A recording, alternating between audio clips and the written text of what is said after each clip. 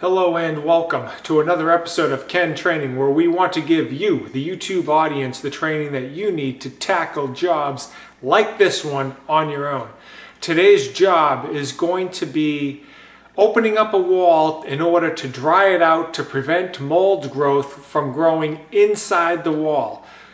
Let me tell you what happened. So what happened is we're standing on the first level of my home. On the second level upstairs, I rebuilt the bathroom about 3 years ago, and you can check out my channel to see that complete bathroom remodel. And what happened is this valve right here, which is the cold water valve underneath the sink on the left-hand side, what it did was it cracked on the valve body, and it was spraying out water. No one's living on the second level right now. We're living on the first level. We saw water on the floor. We thought that we had a slab leak, and I don't have the tools to diagnose slab leaks. I thought I was going to have to call a plumber in order to get a plumber in here to figure out where exactly the pipe had a problem. So I was kind of monitoring it and trying to figure that out. I looked at my water meter to look at the little red dial to see if it was turning, and it was not turning, indicating like slow to no leak. And so I was kind of watching it, and then finally I opened up. There's a closet right over here. Let me show you. Just off the front door is this closet. I opened up the closet because I wanted to get something out of it, and then I looked up, and the ceiling, camera might be picking this up. You can see how it's discolored. Well, I saw little rain, like little droplets all coming on the ceiling there. So it was all wet. So at that point in time, I went up the stairs to the second level. Let me show you what I found. So we're on the second level. Here's the hallway. I actually thought that it was the condensate drain line, which is this PVC line right here coming from the air conditioning unit. But it turns out that that was not it. Right next door is the bathroom. Here's the bathroom where I did the remodel. And I basically took this down to the studs. I removed a pony wall, and I put the shower in. I left the tub, but I put in the new enclosure, the niches, and on that trim work. I put in the new vanity here. Here's your two sinks. Now here on the left-hand side, underneath, this valve right there, which is this valve in my hand, had cracked, and it was spraying water out everywhere. So this whole cavity was filled up, and you can see the way that they did this vanity. They put a drawer underneath. I opened up the drawer. It was all filled with water, and it was overflowing. This is the drawer. I had to build a new drawer. This is what the original drawers look like. This here is particle wood on the original drawer. Well, on the drawer that got all wet, the particle wood swelled up so much that it would not go back in. So I had to build this drawer. If you want to see how I built that, you can check out my channel. I'll try to leave a link for it in the description. And so I had to rebuild that drawer. I had to build a new drawer to put it in. The face is the only part that I was able to salvage. So now, let me show you what's happening on the first level. This is where the water was ponding, where we actually saw it. So what happened is the water came. That bathroom is like over here. So it came down and came into the closet here, came across, came down to here, came down this wall here, and then came out to the floor this way. Now you can just kind of barely notice this, but notice that the baseboard has separated away from the wall, so that's swelled out there. I'm going to take this off in a few moments, but let me tell you what's leading me to this whole thing. Here we have a moisture meter, and you can see that it's the General MM8 is the model number.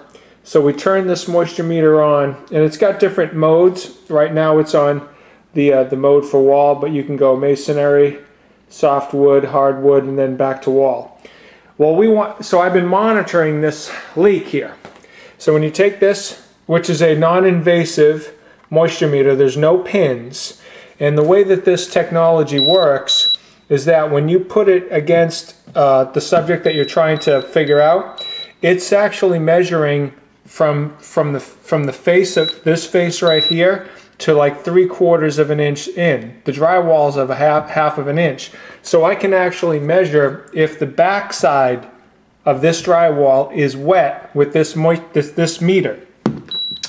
Now you see right here, we're, you know, way too hot. When I was originally checking this, it was at 100%. Now we're at 94%. Come over here. So it's a little bit better at 50%. But it's been, I actually waited too long. I should have done this right after the water leak, but it's actually been almost 2 weeks and we're still wet. And what's happening is I believe we're growing mold inside this wall. So I want to get this wall dry, and I want to get it dry immediately. So we're going to monitor and see how long it takes for us to get this, just like this wall. When you take this and put it against it, you notice that it's a very low moisture content. There's like no moisture content because the wall is dry. Come over here to this wall over here. Same thing. This wall over here, the one that we're dealing with, you know, we have moisture inside of this wall. So over here on this side, nothing, nothing. So we know that this wall here is affected. This is a bathroom. This is the other side of the closet. I have moisture inside of there too. Yikes. All of this is wet. And over here, we're dry. So we're wet on this section over here. And I'm trying to prevent me from doing a bunch of patch and paint on the visible side here. Anyway, what I need to do is I need to get these closet walls opened up. So I'm going to have to, first of all, I got to take all this stuff out of the closet, get this, and then I'm going to open a couple, make some holes in the wall so I can get some airflow going in. So I'll do 2 holes, one on this wall, one on this wall over here. And then also up at the ceiling level, I'm going to open up the ceiling level to get a place for the airflow to come out of. So I'm going to do all this right now. Let me get myself set up. We got our support team over here helping us out. That's Tigo. Alright, so I made up a temporary table here as a staging area to take out all the products out of the closet. So with the closet opened up, this is what we got going on. Where the blue tape is where my studs are located. So I know that I've got a stud, as an example, going across that way, and there's a stud going this way. I shouldn't call that one a stud. I guess I've got some wood back there because I've got screw holes.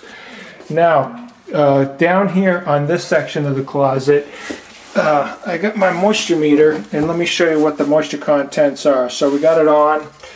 Over here is 100%. There's a stud right here where that blue tape is. On this side of the stud is 100%. And then this is a stud right here. On this side of the stud is 100%. And on that side is the stud is 100%. So we know that this back wall is showing moisture. So what I've done is I've taken a level here, a 24-inch level, and I've penciled off exactly a square of 24 inches. I'm going to use my drywall saw here in order to cut the access hole. I'm making it a really big access hole, so I got plenty of room to see exactly what's going on. I'm not making a little tiny hole. Now, because of the way that I find studs is with this tool right here, the Magic Stud Finder. It's a great tool. So you use these things called torpedoes, and you put the torpedoes in here like this. And I've already got it penciled out, but I know that there's screws or nails right there. I'll show you how you figure this out. You take this, and the torpedo sticks right towards it. Then I just took my pencil and put a pencil mark there, and then I used this utility knife here in order to cut it out. And then what I did was I just used a pair of the diagonal side cutters in order to massage out that nail so I can take out the nail. So I know that there was 3 nails that are holding in this one piece, so I'll just use that same method with the other 2 nails, pull those out, cut out the square, and then we'll be able to look inside the wall.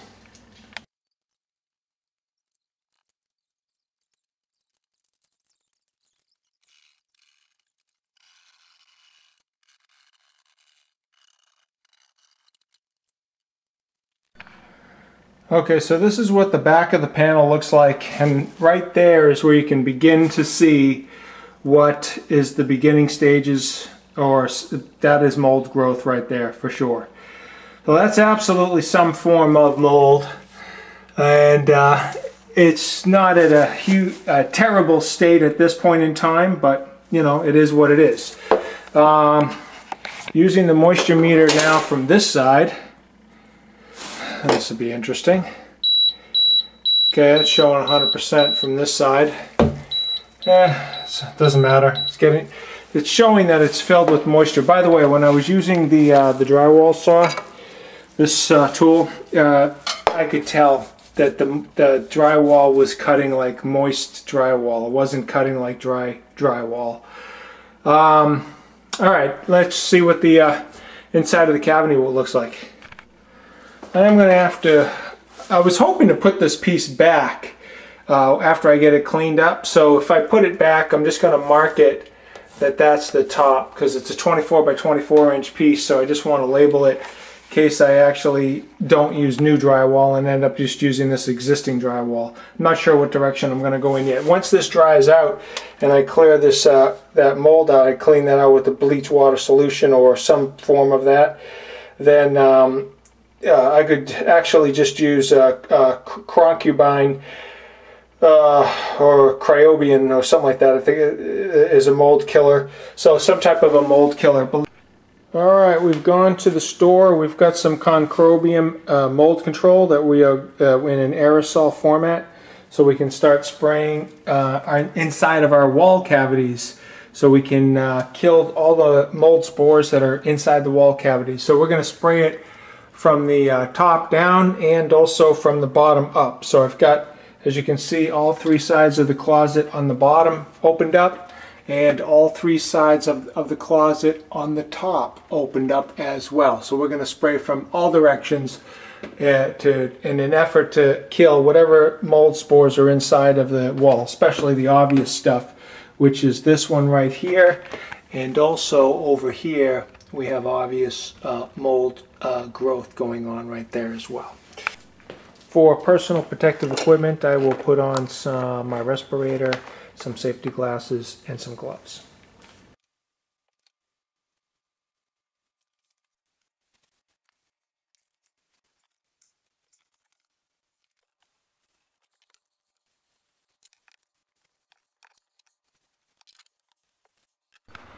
Alright, I went and sprayed every cavity as well as I could, and I tried to spray it in all directions, like 360 degrees, to try to get full coverage inside of the wall cavities. I used up almost at least 2/3, if not 75% of this can. So there's only like 25% left. So with the remainder of this, I want to get the stuff outside. Alright, these are the pieces I got outside drying. I got this one, there's two right there, there's one over here, and then there's one just up on the hillside right over there. And it looks like out of all of them, this one here is the worst one, and you can see some mold growth right there. So it's not bad, but I am just going to spray this down and just get the entire back of the panel just to protect it. So what I'm going to do is use the rest of the product on the rest of the panels. I can see some mold growth here. Just go ahead and spray that, and I'm just going to let this dry out in the sun to kill this 100%. Here you can see some mold growth on the back of that, and we'll just go ahead and kill that, and just go ahead and kill everything on the back of these panels that I took out. All right, now that I've completely got in the Concrobium mold control aerosol all over the inside wall cavities there, I'm just going to clean up my drywall dust now, and then I'm just going to get a fan in here, and I am going to start drying out these wall cavities and letting the Concrobium that's inside there just, as this dries, it also kills the mold spores. So this will be a complete kill by the time it gets dry. Spraying the Concrobium mold control inside of the closet inside the walls was an easy process. There's no smell, it's colorless, it's odorless, Totally recommend it over bleach any day. The product did not go as far as I thought it was going to go. I thought I'd have no problem spraying the inside of these cavities plus the outside pieces, and I ran short of just one piece of drywall, but that did not have any mold on it anyways. But this also is like a protective barrier to prevent future mold growth, so I was going to spray it down anyways, but the can is completely empty. So if you do plan on using the aerosol, it does not go as far as you think it's going to go. I wanted to get the aerosol as opposed to the pump spray, because with the pump spray I was afraid that I wasn't going to be able to spray inside the wall cavities as good. And maybe it would have been good to purchase both products, and that way I would have both products on hand. They're like $10 each, but that would be the one thing that maybe I'd want to do. But I think I'm totally covered with the amount of product that I had for the square footage that I had, which is very small square footage, really. So not much. But I definitely recommend it. Okay, now that I've got the floor cleaned up a little bit and everything is sprayed down with the mold killer Concrobium, I've got the fan blowing and circulating inside the 3 wall cavities to promote the air to flow up and then out the top vents here to try to get that air circulating and dry that out. I'm going to monitor this with my moisture meter, and then once everything is dry, then I can start putting things back together. But for now, that's as far as I can take this project to allow this to dry out. Alright, the sun has been on these panels for a few hours and the sun's going down. So I'm going to just take, and these panels are, by the way, very dry. So I'm going to take some Simple Green here and some paper towels, and I'm simply going to just spray them down and wipe them down just to get the molds that I can see. Like right there is a perfect example. Right there I can see like some mold growth. I'm going to try to get that off. Well, let's see how well we do.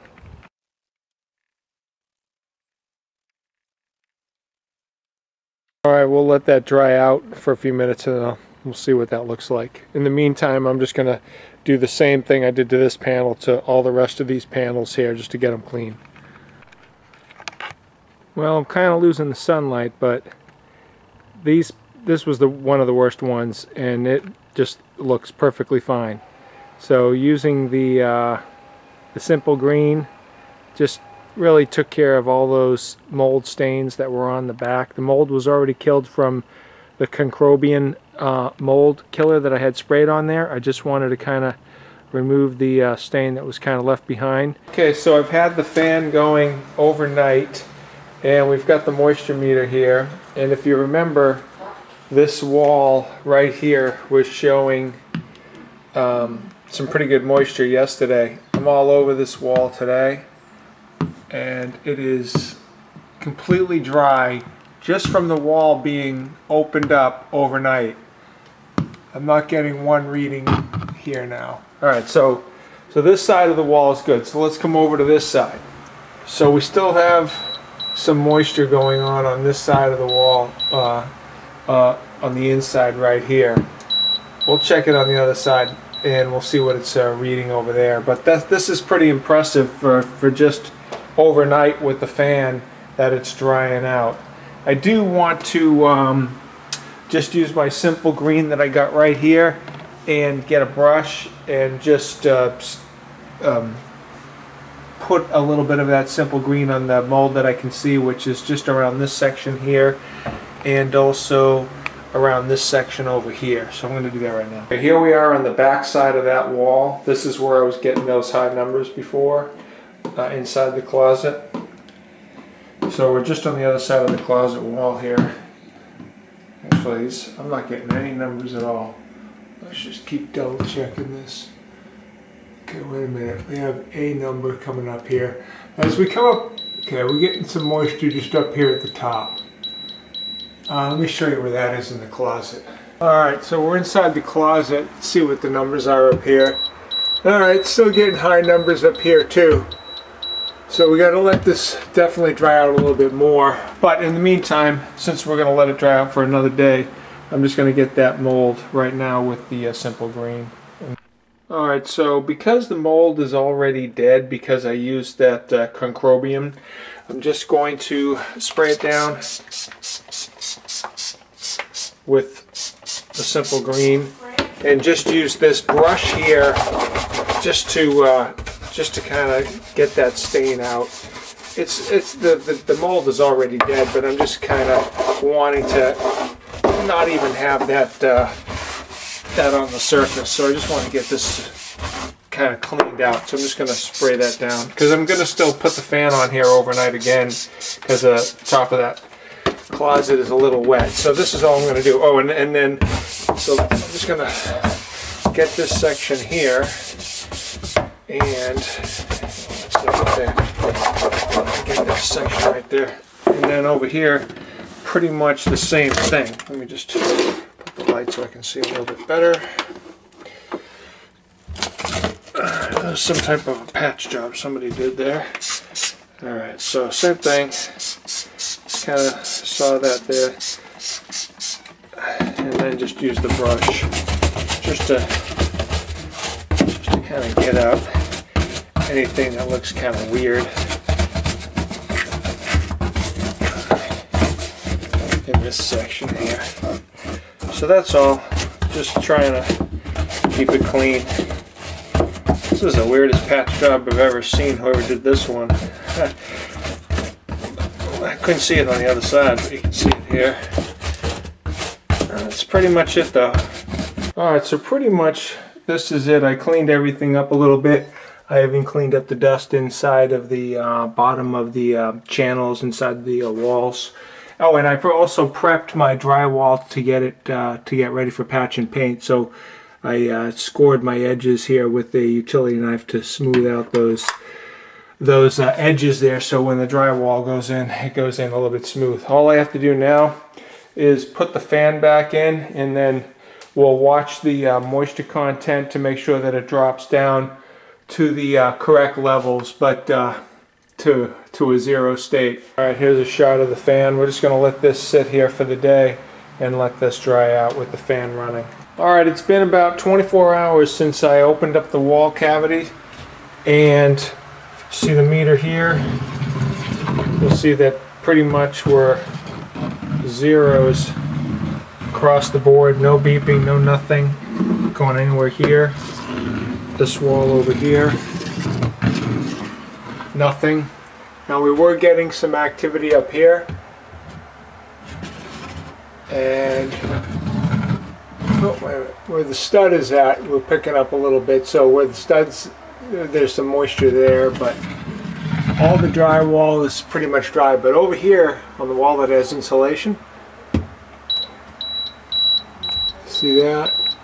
So we still have moisture here, and it's because of that insulation that's preventing that air from circulating, unlike this here where I've got, you know, airflow going right from the bottom up to the top on both the the right hand side and the center. But here on the left wall, because this is an exterior wall, it has insulation. You know what I'll do actually is I'll remove as much insulation as easy to get at, put the fan directly underneath, blow it up, and then try my best to get it dry that way. Alright, so I opened up that wall cavity down there as much as I could. This side is dry, so I don't see the reason to pull this one out over here. Now coming up here, what I did was I pulled out this section here. We still have moisture content here coming across here, and over here there's no moisture there, but I'm getting a little bit up there. You have a reading. So what I pulled this section out, the insulation out of here. I pulled it up out of here, but I didn't want to pull the entire cavity because I still have a whole bunch of drywall in here. So what I'm going to do is I'm going to set the fan up right now on top of the safe, facing that way. Let that sit overnight, see if that'll dry that section out. Okay, so here's the setup with the fan just facing this way. We'll let that sit overnight, and we'll test it again tomorrow, and we'll see what we get for these levels. These are all the dry wall panels that I can put back when I'm ready to get to this stage of the project. This is the insulation that I took out of the wall cavity that I showed you. It's getting dark now, so I'm just going to leave this in the garage overnight. Tomorrow I'll put it out in the sun in the morning, let it sit in the sun all day, and by the end of the day I'm sure this will all be bone dry. So here I've got some all-purpose joint compound for the patch and paint, some drywall taping knives and tools here in order to get to that stage of the project, and some water and a sponge. It's the following morning. We've had the fan going here all night long. We do not have moisture. Oh, wait a minute, we do have some moisture up here. So we still have moisture there, and it's actually all the way even down to here. Over here it's dry, and underneath right here it's dry. So it's basically just from here up. So right there is 100%. So nothing I can do but just, well, I could try to reach down there more and try to grab out that insulation. So that's one thing I could do. I was trying to not rip out the insulation, but I could try to do that. Or what I could do is I could just keep doing this method, and with it open on the bottom here and open on the top here, hopefully that it will dry out on its own. But well, let's give it some more time. Alright, so it's the following morning. The fan's been running all night long. I just shut it off. So we got the machine on here, and you'll see here that, and I've already checked this off camera. Oh, hold on, machine shut off. I've already checked this off camera, but we are 100% dry. So this strategy worked really well. So at this point in time, all I really need to do is button up the drywall. But here's the catch. I've always wanted an electrical outlet on this wall right there. And now that I got all the walls opened up here, I can see a power cord coming to this transformer. So my plan is to intercept that line at this box here. So I'm going to cut this drywall out here so I have better access here. And then at that point in time, I got to cut this way to make the bend around here. And I'll probably have to open this drywall up more here. So I come around here, come over to here, and then come into here. We got our support staff here helping us. There's one, and there's the other one. Okay, all right, now that all of our panels are dry, and I ran an additional electrical circuit for myself over to this wall over here, because I always wanted an electrical outlet right there. So now that all that is done, everything is dry, I can put the insulation back inside the wall cavity here and here, so I can start buttoning up my drywall. Alright, so I'm installing the panels down here on the bottom level. These are the same panels that I took out. Now I labeled them when I took them out. So this one is right and this is facing up, so I know this panel goes in this cavity over here to the right. This panel over here is basically how everything is going to be installed when I put in these other two panels. What I've done is I'm using nails on the studs, and I'm using screws that are hanging in the sides there. Let me show you what I mean by that. So as an example, on this stud, on this wall opening right here, I've put in some blocking. I've got a bucket here next to me with a whole bunch of blocks, just kind of like this size here. It's a few different sizes that I have here, but they're basically just 3/4 inch wood blocks. And basically what I'm doing is I'm picking up the corners of the piece that I'm putting in here. So I'm going to be anchoring on the stud there, and I'm going to be anchoring in with these nails here, which is basically 1.5 inch drywall ring shank nails. And then I've got these screws here, which are 1 1/4 inch drywall screws that I'm going to be screwing into the four corners. So when the piece is in, except over on this side over here, because this stud is so close, if the stud is close to the edge like it is here, I'm not putting additional blocking here on the corners, because this stud will be capturing that strength right there. But I do have some blocking on this side and on this side. So like I said, this is what it's going to look like before I get to the taping stage. I still have to put in my seam tape.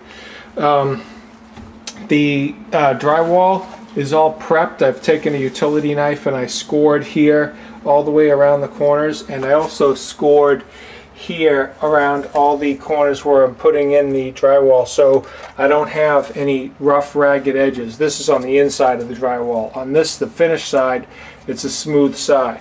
So this is the prep work that I do in order to patch up my holes. Alright, here's what everything looks like on the bottom before, yeah, everything's buttoned up on the bottom.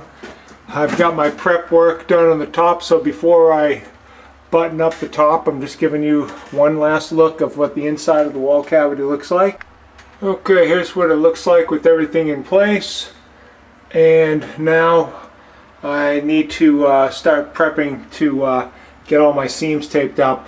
I gotta do a little bit of sanding and scraping, try to gain a little bit of access. This whole closet is going to be painted from the top down, so the ceiling looks terrible. So I'm going to put stain blocking primer on basically everything and then paint everything. So I want to remove the safe, and I want to scrape down. You can see the ceiling looks kind of weird in some spots, and I also see some from the previous drywall, there's just some imperfections. I can, as long as I'm into this, I might as well just clean everything up, try to make it look pretty.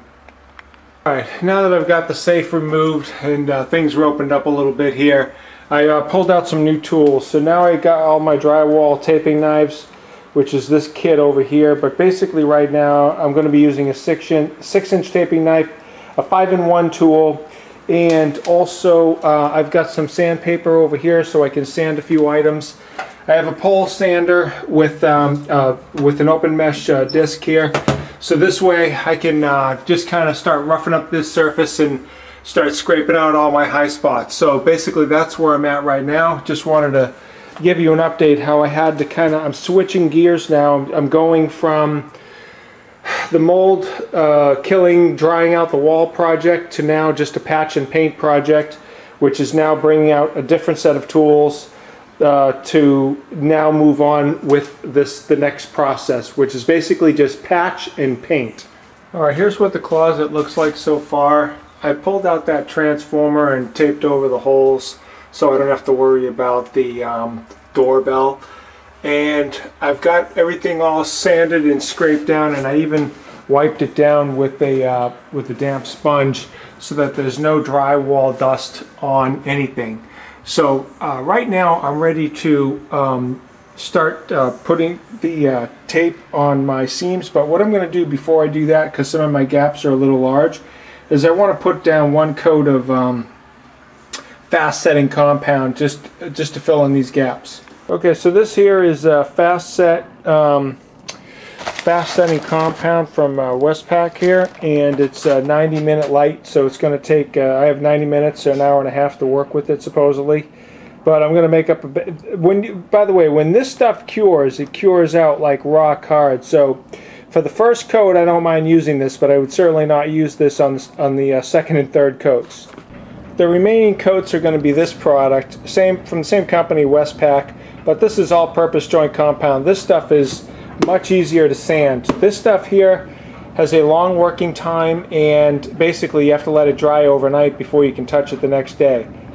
I'm working in a closet here, so I'll try to do my best to give you a little bit of footage, but the camera angle can't be the greatest because it's a very small work area.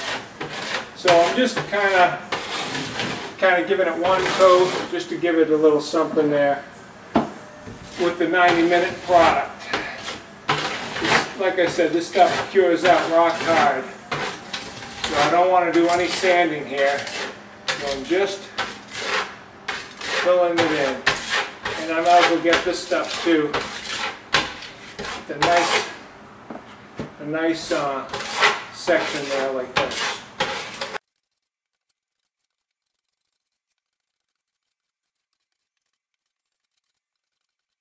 Okay, here is the first coat. I have not put the mesh tape on. There's the mesh tape right there. I have not put that on yet.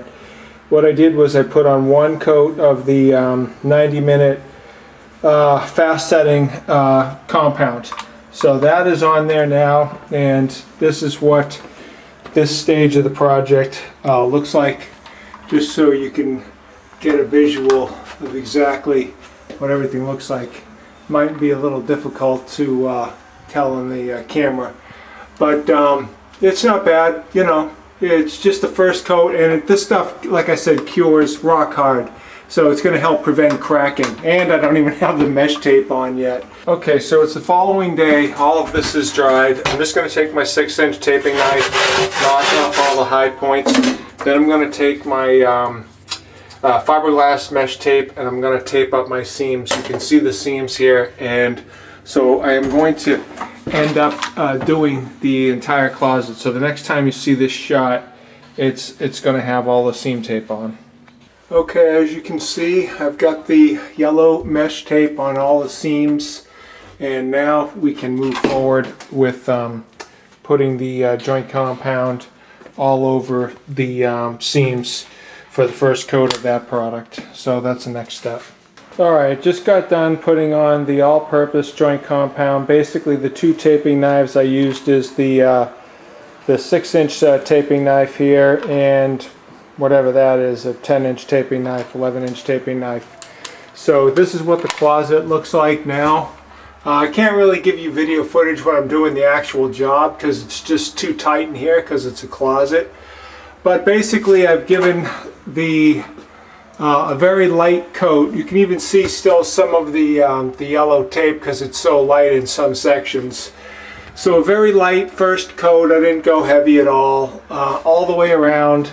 Here's what the rest of this looks like. So because this is a joint compound, not the fast set, I'm going to have to let this cure out for hours and hours and hours to dry out. I got the fan on it. I'm going to leave the fan on it right now and just and let this dry out. Okay, it's the following day. All the joint compound is dry now. What I'm going to do is I'm going to knock out all the high spots with the 6-inch taping knife, then use a sanding block and a pole sander just in order to sand it down before giving it the second coat. When the second coat goes on, things like this right here should be gone, where you don't see the yellow anymore. And then we'll see how we look after the second coat. Here's the outside temperature, 91. It's due to be 104 degrees Fahrenheit today, so we're in a little bit of a heat wave. Alright, so what I ended up doing on this coat was I ended up just giving a skim coat over everything. The seam from the ceiling down to the walls, everything. So you really shouldn't see any texture when I'm done. I might have to do another coat. Right now I'm just, I got the mud on the wall. I have to just let it dry out. I got the fan over here. We're going to leave the fan on it all day. And then we'll sand it down and we'll see where we stand at that point in time. We got our support staff over here helping us with this project. Okay, while we're waiting for the closet to dry out with the mud that's on the wall, I want to get this baseboard up right now. I don't feel the best tool to put this baseboard up is with my pneumatic finish nail gun, which I don't feel like pulling out because it's only one board, and I have to pull out the air compressor, the air hose, the gun, and so what I'm going to do is I'm just going to try to set it manually with basic hand tools. So here we go right now.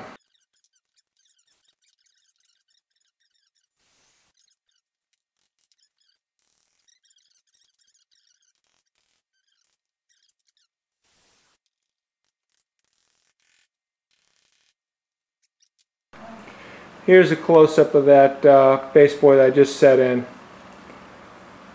Alright, so it's been overnight, so everything is dry. Now I got to do the sanding. When you look at it like this, you really can't see the imperfections that well, but when you put the light on the side like this, you can kind of see the imperfections that I'm trying that I'm going to be sanding out. So here you can see on this wall all those imperfections. But when the closet is just used like normal, you're not going to see this stuff, because normally you're just going to be back here. It's not. I didn't even put a light in the closet, so you don't even have any additional light going on. And even if you did, you'd have to put it over here on the side to kind of see all the imperfections. And I'm going to sand out 95% of this right now anyways, so just thought I'd show you before I got to the sanding. Alright, here's what the closet looks like after a full hour of sanding, and I got it pretty good. It is not perfect. Actually, I can see some imperfection right here. I might fix that since I'm right here. But generally speaking, if you take the flashlight and you move it like this is where you're going to see your greatest imperfections. I'm trying to show you on the camera. You can see some imperfections right there.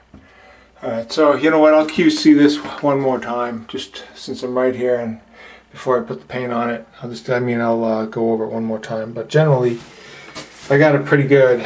Okay, here is the completed project for the closet. You can see that all the walls are finished, painted, and I went and painted the baseboard white. They had it matching wall color before, plus I gave the closet shelf and rod a bright white, which is contrast to what they had. They had it all painted the same color as the wall. And the ceiling, I gave that a nice bright white, so highly contrasting. So I think it definitely looks a lot nicer. So all the walls are dry, and also the closet looks really nice. All right, we've got the moisture meter, and 0, 0. Let's go down here. 0. Actually getting a reading there. I have no idea why, but it's still in the green, but 31%. It should technically be 0. Zeros across the board. Let's check up here. Check this wall. And the insulation wall over here. Up here I think I'm getting something before. We're fine. See that? Nice, no moisture behind the wall. So we're guaranteed that with that buttoning up the walls was fine, no moisture. Okay, that is going to conclude this video. I hope that you enjoyed the video and you got some tips out of it. Go ahead and smash that like button down for me, and subscribe to my channel, Ken Training, and I will catch you on the flip side.